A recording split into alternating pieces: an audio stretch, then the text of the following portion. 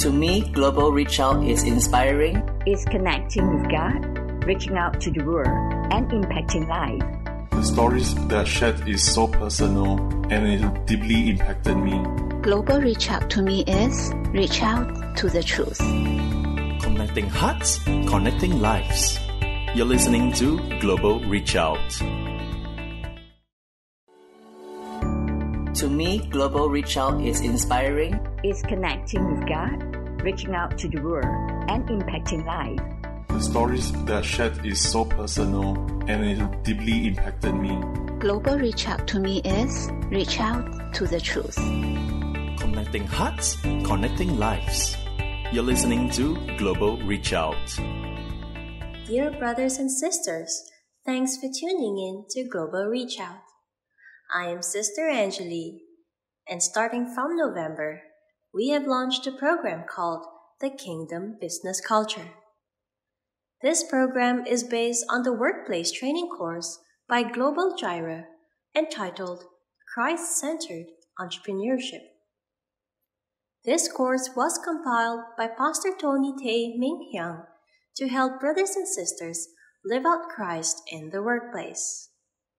We encourage brothers and sisters to sign up for this course so that they will not only have the opportunity to communicate directly with the instructors, but also establish long-term and close contacts with the kingdom business operators in the group, learn from each other, and encourage one another, and put the theory into practice.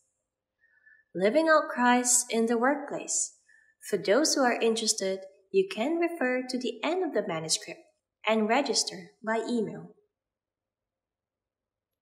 In the next 5 talks, we will learn the attitude, system, and character of national entrepreneurs together. Today, we will first talk about the faith-based attitude, the foundation of truth. The attitude towards truth determines the height, breadth, and depth of the life of a kingdom entrepreneur. Specifically, if the rationality of a kingdom entrepreneur thinks about the truth, he will have the height of propheticness and be able to understand high-level thoughts. If the sensibility of a kingdom entrepreneur loves the truth, he will have the depth of priesthood and be able to shape in-depth cultivation. If the willpower of a kingdom entrepreneur chooses the truth, he will have the breadth of kingship and be able to achieve breadth. This means that our whole being, intellect, emotion, and willpower must be aligned with the truth in order to be able to shed our previous actions and put on our new self. To grow in all these 3 areas, intellect, emotion, and willpower, we can no longer follow worldly methodologies, which are against the biblical principles. We need to follow the Christ model methodology in 3 steps: listening from the beginning, teaching by hand, and finally, learning by heart. The first step in learning is our willingness to listen to the Word of God, which is an act of faith. The next step is to apply the learned truth to practice and to be corrected by others in the process of applying it. This process will teach us the lessons of love, which is the third step. In contrast with this is the secular methodology, which can also be divided into 3 steps. First, understand the doctrines from people, then try to follow the rules set by people, and finally, live in hypocrisy. Why is there such a result? The reason is that human theories will make us doubt the truth of God. And once we leave God's grace, people will not have the strength to follow those seemingly good regulations, and the result can only be superficial. Undoubtedly, Kingdom entrepreneurs should adopt the methodology of the Christ model, so that their head, heart, and hands are based on truth, faith-based, and the inside and the outside are the same. What is the attitude of a person whose whole being is based on faith? Firstly, if our reason is aligned with the truth, we will have an honest attitude. This is because truth has become our standard, and adherence to this standard makes us pay attention to integrity. When we do not meet our due standards, we will not deceive ourselves. Pure thinking will make us willing to admit our shortcomings and show a sincere attitude. Secondly, if our willpower is aligned with the truth, we will have a noble attitude. Because taking the truth as the standard, we will find that there are still many deficiencies in our conduct, failing to fully meet the requirements of the truth. On one hand, we pursue growth, and on the other hand, we realize that we are not perfect, and a sincere humility will arise in our hearts. This humility is a noble quality that makes us willing to learn from and be taught by others. This attitude also drives us to coordinate with each other, and thus the establishment of the enterprise system. Furthermore, when the use of willpower is based on strong convictions, we have the character of perseverance. In the process of system operation, lack of perseverance can lead to halfway.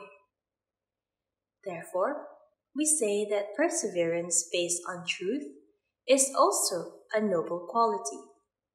We should truly know the message of Christ's resurrection so that we may have a living hope. We remain vigilant in this hope, continuing to move forward with dignity. This noble attitude is an indispensable condition for business expansion.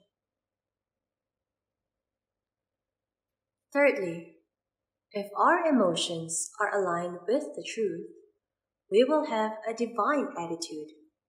We will become a broad-minded person and will uphold love with great importance, even though being hurt by others.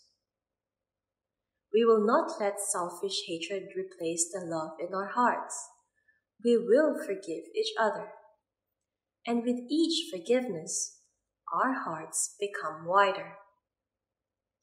Emotions full of love and not hate keep our attitudes sacred. Although we are still sinners, we choose to bear each other in love and build each other's characters in a gracious environment. There is a saying that only sinners can hurt people, and only sinners can be hurt. When someone hurts us, we won't be hurt if we respond with love.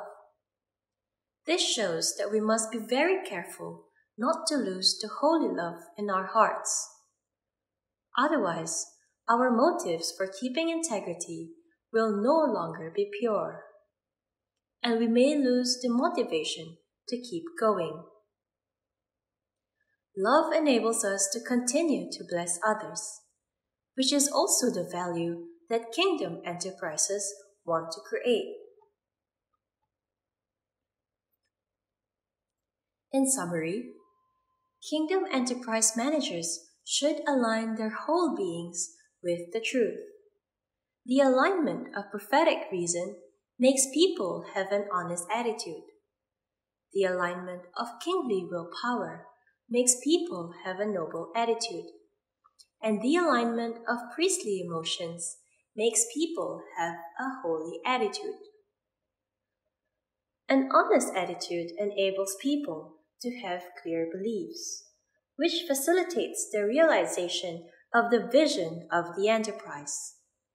A noble attitude enables the establishment and smooth operation of the system, which facilitates the expansion of the enterprise. And the sacred attitude enables the enterprise to have pure motivation and strong vitality, which can benefit people in the long run. Dear friends, this is where we end today's episode. I hope to see you again in the next episode of Kingdom Business Culture. The program is proudly presented by Global Reach Out. We welcome you to share our live enriching webcasts with family and friends through our website, global-reachout.org. Let's reach out to bless more lives together.